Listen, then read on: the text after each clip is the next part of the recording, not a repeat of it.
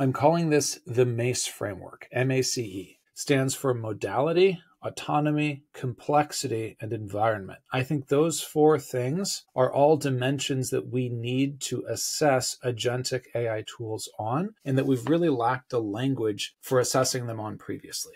Let's dive into each of these. Number one, what is the primary modality of this tool?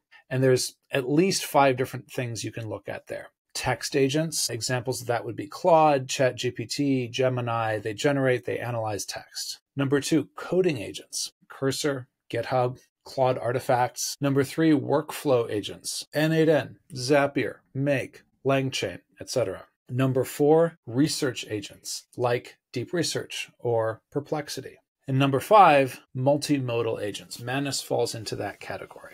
There are probably other primary modalities, but you get the idea, right? It's basically what is the primary mode of this agent becomes a relevant thing.